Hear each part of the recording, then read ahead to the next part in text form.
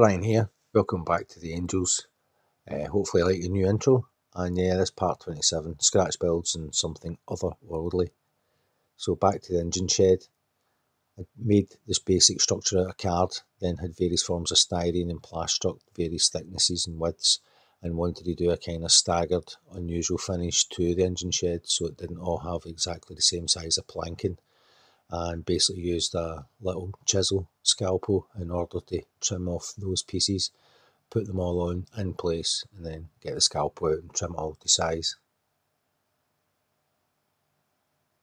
So you can see the little side building to the engine shed. It's all done with that strip styrene.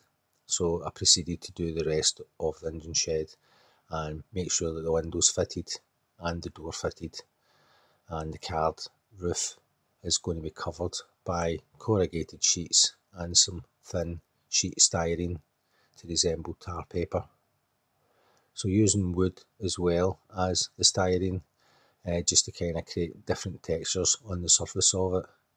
And the long side of it, I put four larger beams to protrude from the side to add kind of strength to the structure and how it looked. These engine doors are from Scale Model Scenery, and I put them in place just to get an idea of how they would fit the doorway.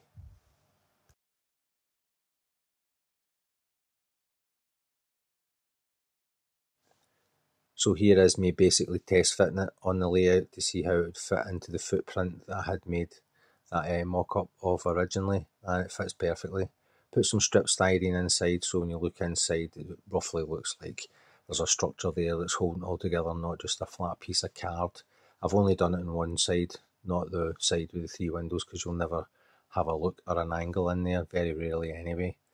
But yeah, you can see there it looks effective, and with engine shed doors on, the whole structure fits nicely in that space, perfect for full length of a steam loco and shorter diesel locos. Also, as a point about this build, the engine shed is basically just for this layout. Like a few of the structures, some of them are just built specifically quickly without too much detail and not going to too much effort, but still making it look believable. That was the whole point of these builds for some of them, because I've still to kind of put all those efforts into my legacy layout when I get to building that. But yeah, as we see the train running by and we look at the engine shed in place, that whole scene is coming together, very happy with it. But I've still got the coal stage to build in that area as well, and you'll see that in this update too.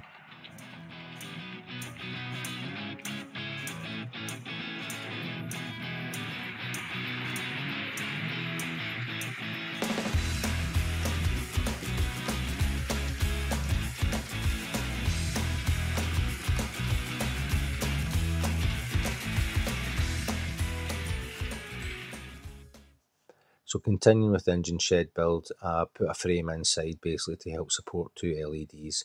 There will be two swan neck LEDs put in as well. So basically got the spray gun out, gave it a blast of flat brown all over just to give it a nice prime, and then proceeded to use other colours to kind of change up the variations of tone. But prior to that, I put it on the layout just to see how that would look. Very happy with it. It looks the part, and it certainly has enough detail in it to be convincing. So using some of this, I think it's called Dunkelbraun. I don't know what that means in German, but that was the first kind of wash of brown on it, then using cement grey to kind of lighten up the wood and spreading those tones across the wood, just using a brush and putting some on with a lot of water in order to kind of spread it out a bit and not have it too thick. As I done with the corrugated doors, basically covered them in a kind of grey wash and then various tones of rust. So here we see this loco going into the shed. It doesn't run too well, very slowly. This loco is a little bit stop-start, but once it gets going, runs sweet as a nut. Something I'm going to have a look at in the future, but you can see the locomotive fits the engine shed really well. Looks great in there. Perfect for a servicing area for it, and convincing for the layout and for the time period as well.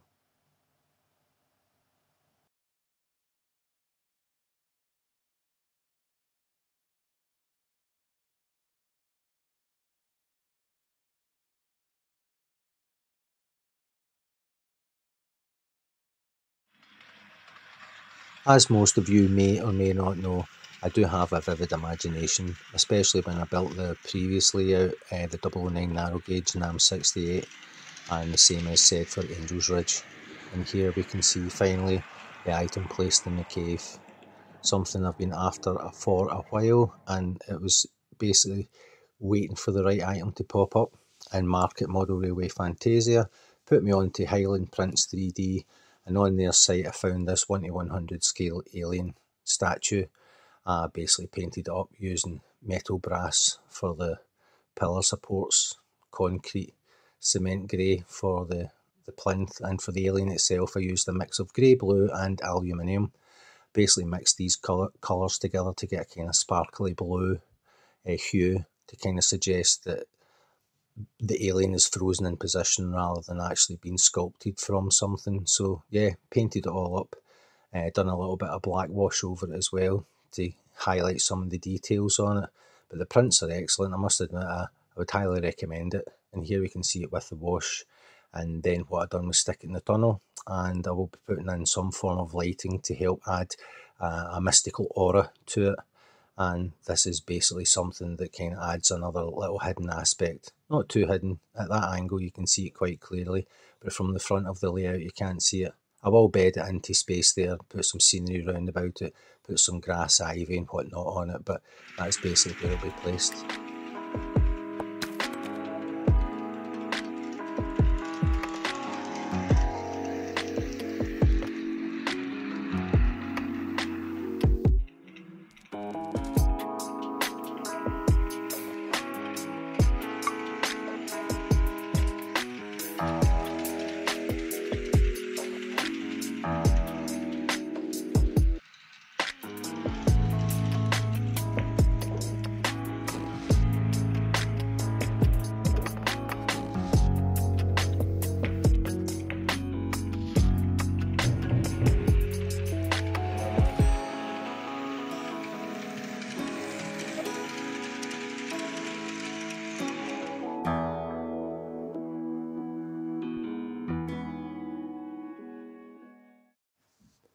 So I basically drew on a piece of kitchen towel, the space I had available, the sort of colon stage I wanted, elevated on little stilts, a set of stairs leading up to it. I wanted it split in two, one half with coal, the other half for tools and materials. Got my wee HO guy there to give us an idea of scale and size, always using him when I'm piecing it together. So again, just using pieces of styrene, bits of wood, chop everything to size, and glue it all together using liquid cement for the styrene on styrene and super glue for the wood on styrene. I'd just like to add that due to time constraints, I never actually do a kind of blow-by-blow build on these structures because I work full-time and I've got other things going on in life, and to be honest, it takes a lot of time and effort to film it all, and it would slow up the builds. I make far more progress and offer more to the channel by doing that. So using a mix of earth, old rust and ivory, I come up with this brown to cover the styrene and the wood, just to give it all a uniform colour. Then I put it on the layout just to make sure that I had the tolerances right for both the siding and the engine track. So yeah, everything clears it nice and easy. Basically brought it back to the table, gave it a matte varnish to seal it all, then started doing some grey and black washes on it. Done a mix of ballasts and end scale ballast on it to give it the cool effect, and stuck it on the layout. Yeah, I'm very happy with how the colon stages come together, fits that area nicely. Now just to put the engine shed back in and show you how it all looks all together. So here we can see the back of the engine shed where I've fitted corrugated sliding doors. They're now glued in place. If we move around here, you can see how the rusted corrugated roof, a little smoke jack in there, looks great. Still to finish off the main part of the roof. But we can see the colon stage in place now with the locomotive backing in, the sanding tower and the water tower, and the diesel fueling area. Very happy with how this area is coming together. There's a little overhead shot. all fits nicely. Not too crowded for such a tight space, but I am in a tight space. And many thanks go to people like Tony at Tony Northeastern, whose Scratchbuilds have inspired me to do these Scratchbuilds. Guy's a genius, absolute master when it comes to these things. Very down to earth, and he's got a great sense of humour as well, Tony. So people, him and Mark and all that, there's a load of guys out there that are very inspirational, and that's what pushes me on. I don't do a how-to, I just show you that if a guy like me can put these little things together, bit of plastic, bit of wood, buy some window kits and throw it together, you can too. It's not impossible, it's not difficult, but you need to start somewhere, and the more you do it, the better you get. So thanks for tuning into the video this week, much appreciated. Stick a little running shot on at the end, and I basically consolidated everything into one video. It's taken a couple of weeks to do the engine shed and the cooling stage, rather than put them in separate videos and drag it all out. I just thought I would do it all together in one video. So thanks again for tuning in. Catch you in the next one.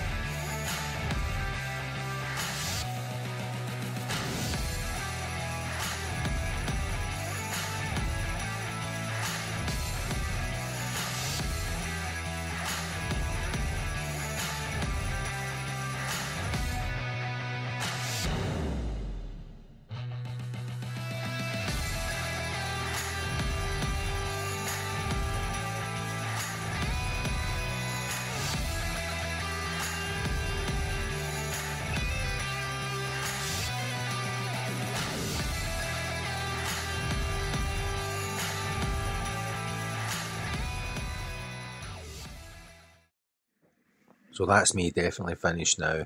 Thanks for sticking with the extra part of the video, but I wanted to make sure I could get the lights done, finish the cooling stage and get it all in place.